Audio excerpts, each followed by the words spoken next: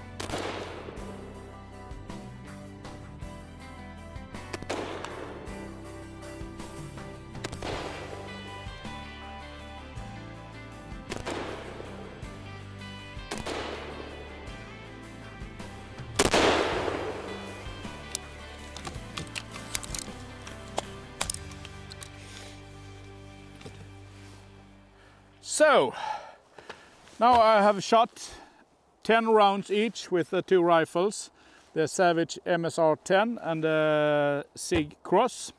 And the MSR-10 is in caliber 308, and I've used Hornady's match ammo, ELD match.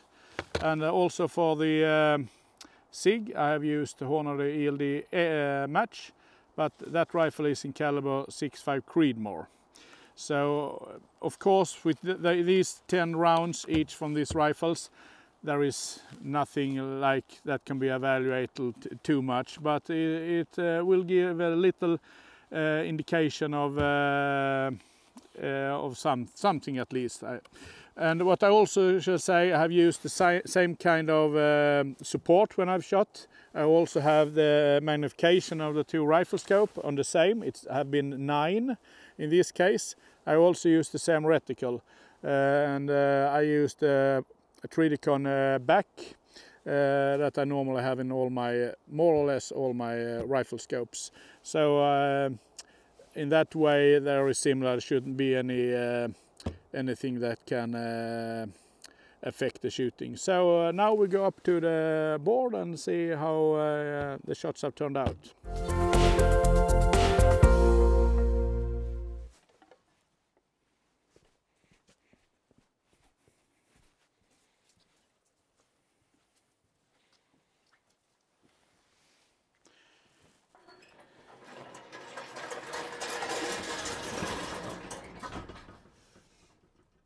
So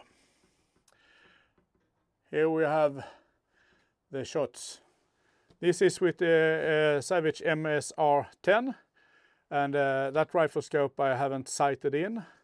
The BAC reticle is like an arrow pointing upwards, and I'm trying to hold, so I rest the centrum dot of the target on the tip of the triangle.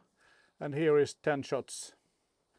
I don't think there is so much to say about it. I felt I had to have some little bad fire. Maybe that is that one, I don't know. But I think there is maybe 60 millimeters or something like that. And this is with the SIG Cross 6.5 Creedmoor, with the same reticle, the same aiming. And here is 10 shots. So this is maybe slightly better, but it's actually more or less the same. So I think when it comes to accuracy with this ammunition during those circumstances I've been today, there is no difference if I will choose to go and hunt with a SIG Cross or with a MSR-10.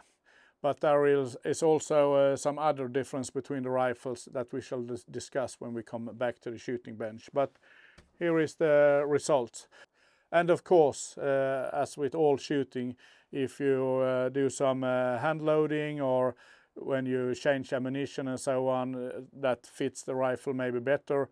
Of course, you can both shrink and increase the groupings. But I don't think I would hesitate to go and hunt deer or wild boar with any of those rifles. So, what is my conclusion and my personal thoughts after have using this rifle for a couple of 100 rounds here on the shooting range? I like it a lot. It's really fun to shoot with, and I like the platform. Now I'm definitely no expert, of course, of this kind of rifle, but the modularity and stuff like that, it's really nice that you can change out buttstocks and so on really easy. But when it comes to hunting, I should prefer to use this. I prefer to use this out in the forest, and this is mainly because the way I hunt, I have no big need for a semi-automatic rifle. So if I can gain some weight by using the SIG Cross instead, and I also feel that it's smoother. Even if I don't feel like this rifle is clumsy, but this feels really smooth, and I like it a lot. And when it comes to the style of rifle in general, because they have both similarities but also big differences. But when it comes to the style of rifle, I really like it. I think that I have a really good grip, and I get a really nice firing with the straight grip. What I also like really much is that I can get the grip far out on the handguard, so I feel very stable when shooting standing up with no rest.